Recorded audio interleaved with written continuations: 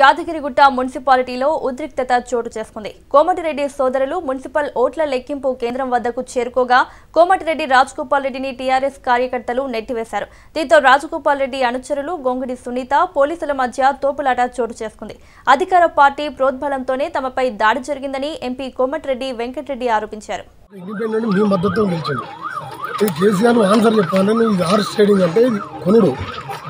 ఆలేరులో మీ ఓటమిని అంగీకరించి ఆ ఏరియా కూడా పోలే. కానీ మీ ఎమ్మెల్యే ఇక్కడికి వచ్చి పోలీసులతో రౌడీలతో స్టాక్ తీసుకొచ్చి కొనటానికి చూస్తున్నాం. 100 మున్సిపాలిటీ గెలిచినాం. ఇవాళ ఏదగిరి కూడా లక్ష్మీనరసింహ చూస్తున్నాడు. ఈ పాపం తగులుతుంది కేసీఆర్.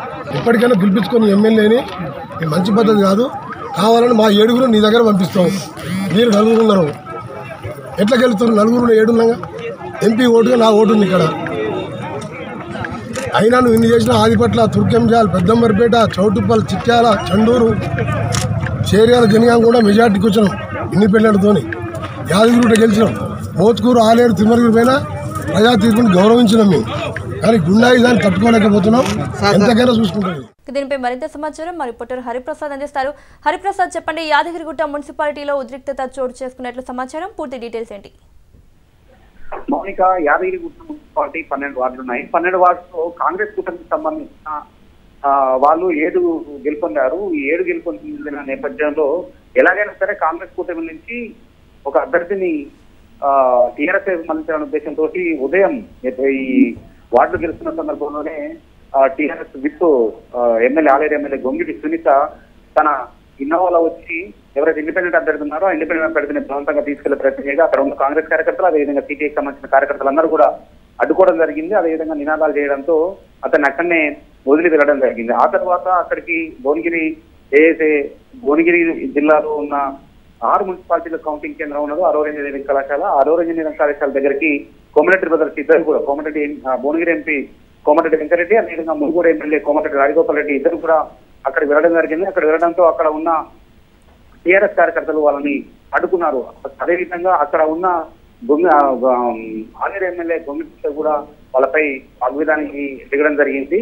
అయితే కాంగ్రెస్ అదేవిధంగా సిపిఐ బలపరిచిన అభ్యర్థిని అలా తీసుకువెళ్లడం ఏంటి పద్ధతి అని కూడా కోమటిరెడ్డి బ్రదర్స్ ఇద్దరు కూడా గొంగిడిని ప్రశ్నించడం జరిగింది. అయితే కేవలం టీఆర్ఎస్ 4 మాత్రమే గెలుచుకుంది. అక్కడ 12లో 4 గెలుచుకుంది.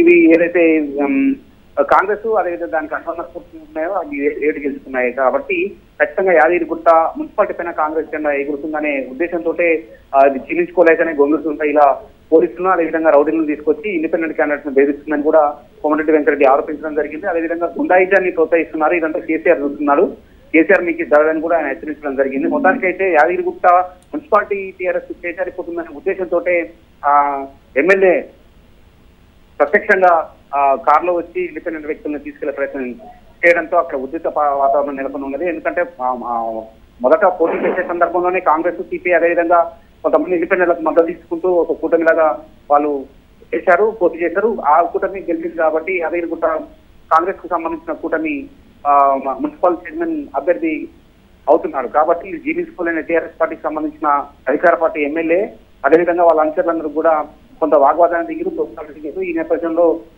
కోమటిరెడ్డి బ్రదర్స్ పైన కూడా కొంత చేతులేసి నెట్టిన సందర్భాలు కూడా ఉన్నాయి. కాబట్టి అక్కడ ఉద్రిక్త వాతావరణం నెలకొంది. అయితే ఇదంతా రౌడీయిజం అదేవిధంగా గుండాయిజాన్ని ప్రోత్సహిస్తున్నారనే ఉద్దేశంతో ఇద్దరు కూడా భువనగిరి ఎంపీ వెంకటరెడ్డి అదేవిధంగా మునుగోడు ఎమ్మెల్యే రాజగోపాల్ రెడ్డి ఇద్దరు కూడా బయటించడం జరిగింది. వెంటనే అక్కడికి పోలీస్ ఫోర్స్ వచ్చి వాళ్ళని బతిమాలాడి బయటికి పంపించే ప్రయత్నం కూడా చేశారు. మొత్తానికైతే టీఆర్ఎస్ ఇప్పుడు ఆలేరు నియోజకవర్గం టీఆర్ఎస్ ఎమ్మెల్యే ఉన్నది. ఆ టీఆర్ఎస్ పార్టీకి చేజారిపోతుందనే ఉద్దేశంతో యాదగిరిగుట్ట మున్సిపాలిటీ ఇవన్నీ చేశారని కూడా వాళ్ళు ఆరోపించడం జరిగింది. మొత్తానికైతే యాదాద్రి మీద కొన్ని 100 కోట్లు ఖర్చు పెట్టి యాదాద్రి టెంపుల్ డెవలప్మెంట్ చేస్తున్నప్పటికీ కూడా యాదగిరిగుట్ట మున్సిపాలిటీ పైన కాంగ్రెస్ జెండా ఎగరవేంటనే ఉద్దేశంతో ఇవన్నీ చేసినట్టుగా కూడా తెలుస్తుంది. మొత్తానికి కాంగ్రెస్ కూటమికి 7 సీట్లు వచ్చిన నేపథ్యంలో దాంట్లో నుంచి ఎలాగైనా సరే ఇద్దరిని గుంజి అంటే బయటికి వారదానికి వాళ్ళ ఇద్దరిని బయటికి తీసుకొచ్చి ఎలాగైనా సరే టీఆర్ఎస్ జెండాను ఎగరేయాలని చేసిన ప్రయత్నం విఫలం కావడంతో అక్కడ కొంత ఉచిత వాతావరణం నెలకొందని చెప్పవచ్చు. మౌనిక, హరిప్రసాద్, ప్రస్తుతం అక్కడ పరిస్థితి ఏ విధంగా ఉంది?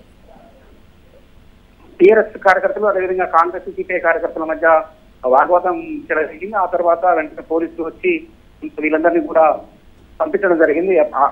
అయినప్పటికీ కూడా కోమటిరెడ్డి వెంకరెడ్డి అదేవిధంగా రాజగోపాల్ రెడ్డి ఇప్పటికీ అక్కడే ఉన్నారు. పరిస్థితిని చక్కదిద్దే సందర్భంలో ఇవి ఎందుకంటే ఆలేరులో టీఆర్ఎస్ భారీ మేరకు వస్తే కనీసం ఆ ఓటమి అంగీకరించి అటువైపు వెళ్ళలేదు. కానీ ఇక్కడ మా కాంగ్రెస్ కూటమికి వచ్చిన తర్వాత కాంగ్రెస్ కూటమికి మెజార్టీ వచ్చిన తర్వాత ఆలేరు ఎమ్మెల్యే ఎలా వచ్చి మా క్యాండిడేట్లు తీసుకెళ్తారనే ఉద్దేశంతో వాళ్ళు అక్కడనే బైఠాయించడం జరిగింది. ఆ తర్వాత పోలీసులు వెంటనే అక్కడ తీసుకొని ఎటువంటి గొడవ కాకుండా పెద్దమణిగా చేసినప్పటికీ కూడా ఈ చైర్మన్ అదేవిధంగా ఉప చైర్మన్ ఎన్నిక అయ్యేంత వరకు కూడా ఈ కాంగ్రెస్ కూటమికి సంబంధించిన సభ్యుల్ని వెంటనే వెంకరెడ్డి అదేవిధంగా రాజగోపాల్ రెడ్డి ఇద్దరు కూడా కలిసిన తర్వాతనే అక్కడి నుంచి వెళ్ళిపోయేలా కనిపిస్తుంది. కాబట్టి కొంత ఉద్విగ్న వాతావరణం ఉన్నది, ఉద్రిక్త పరిస్థితి ఉన్నది. కాబట్టి పోలీసులు ఎక్కువ సంఖ్యలో అక్కడ చేరుకొని ఎటువంటి అవాంఛనీయ సంఘటన జరగకుండా చూస్తున్నారు.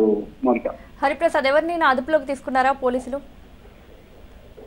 ఇక్కడ ఒకవైపు ఎంపీ ఎమ్మెల్యే అదేవిధంగా మరోవైపు అధికార పార్టీకి సంబంధించిన ఎమ్మెల్యేలు ప్రత్యక్షంగా అక్కడ ఉండడంతో ఎవరిని కూడా ఏం చేయలేని పరిస్థితి. కాకపోతే బాగా కోపం అంటే ఘర్షణ వాతావరణం చోటు చేసుకున్న సందర్భంలో ఎవరికి ఎటువంటి ఇబ్బంది కలగకుండా మాత్రం పోలీసులు అడ్డుకోవడం జరిగింది. ఈ నేపథ్యంలోనే టీఆర్ఎస్ కార్యకర్తలు రాజగోపాల్ రెడ్డి చేతులతో నెట్టివేయడంతో పాటు వెంటనే కాంగ్రెస్ కార్యకర్తలు రెస్పాండ్ అయ్యారు. వెంటనే ఈ తూర్పులాట బాగా కొద్దిగా ఉద్రిక్త వాతావరణం నెలకొనడంతో వెంటనే పోలీసులు రంగప్రవేశం చేశారు.